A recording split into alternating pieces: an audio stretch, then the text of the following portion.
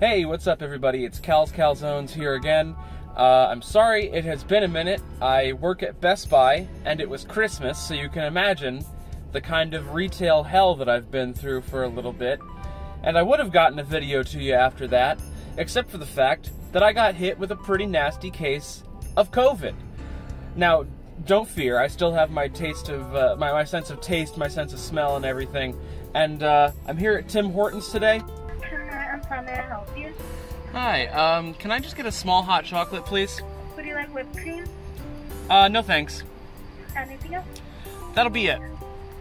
$2.23, thank you. Thanks so much. You're welcome. I'm gonna tell you how the hot cocoa holds up. Got a small one for $2 and change, and I can tell you just by the smell, this smells like a really rich hot cocoa. I'm very excited about it. So, let's give it a taste. Ooh. Still burning hot. I gave it a minute or two to cool down while I was sitting in the car here, but still pretty hot. Delicious though. The chocolate is a lot richer than the McDonald's hot cocoa that I had in the last video, and it tastes like they used milk instead of water in this hot cocoa, which I know we all appreciate. They offered me some whipped cream. I decided against it because just like the sandwich saga, I'm gonna go for, you know, just like the purest experience. I didn't want any extra cream getting in there and sullying my experience today. Not that I'm against that, but for you guys. So yeah, if you've got a Tim Hortons in your area, definitely give this a try. Hi, can we take your order?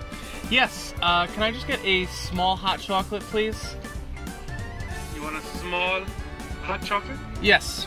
That would be it, sir? That'll be it. Okay, sir. You could drive around. Thanks so much. Okay. Alright, gang. For my other drink today, I decided to stop at Dunkin, give their hot cocoa a try. I just got it, did not let it cool down yet, so... But it does have a, this is going to be a weird thing to say, it has a distinctly Dunkin scent to it. I don't quite know what that means myself, but let's give it a try.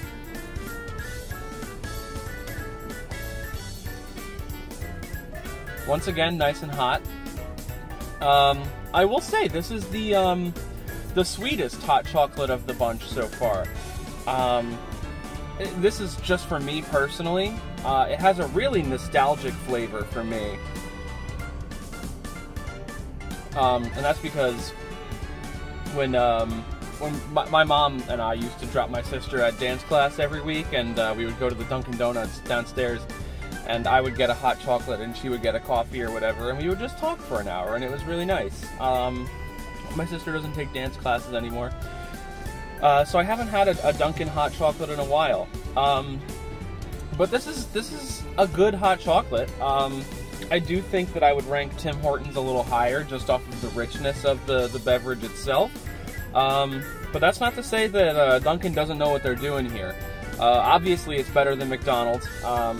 It's mixed really well. It's delicious, honestly.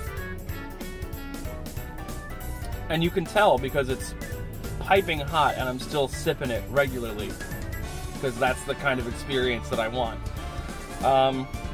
So yeah, this is a delicious hot cocoa, and I do recommend it. Thanks for watching, guys. I'll catch you in the next one. And I've got a big Starbucks episode planned, so look forward to that. The Scavengers Network. Creator-driven. Community-focused. Treasured content.